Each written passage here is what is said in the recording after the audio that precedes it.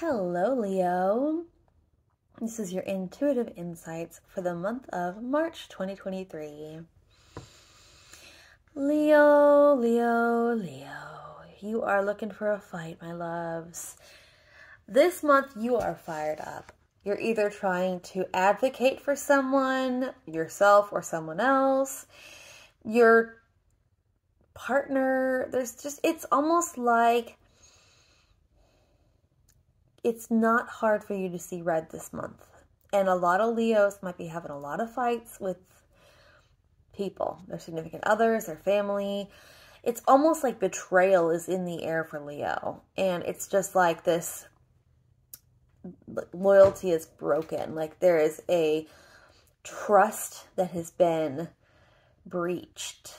And Leo, you are feeling like, I will never forgive you. And maybe your partner ate all the mustard, and that is a capital offense. I'm serious. You're going to feel like a bit crabby this month. And it's because of the fact that I think there is some depression happening. And Leo, I know this is rare for you because people say that Leos don't get depressed. They do. Especially around springtime. And I'll tell you why.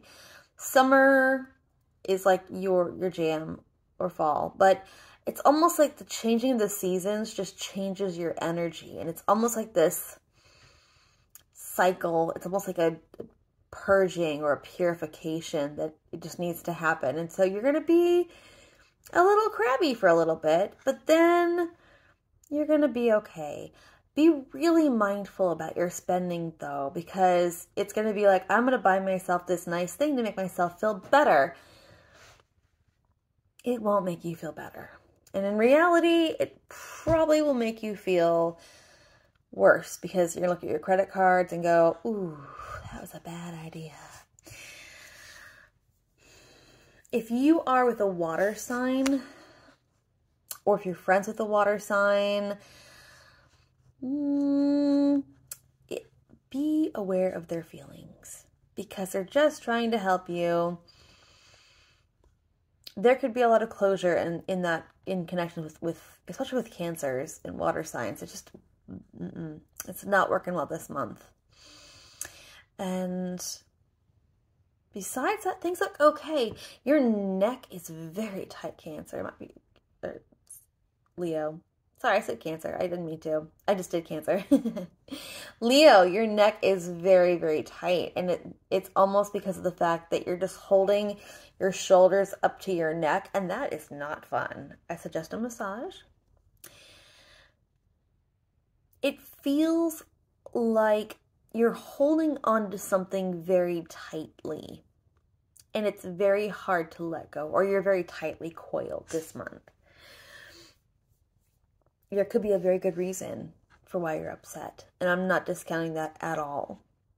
But I do think that you need to do a bit more self-care for yourself so that you don't feel that backlash, that guilt, that frustration.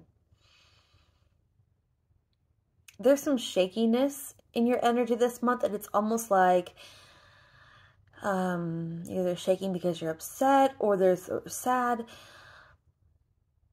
But I do feel like that if you can work through your feelings, then you can get through it. You can get through and you can find that silver lining, that positivity, because it's almost like if you remove that blockage, you'll see everything so clearly and be like, oh, okay.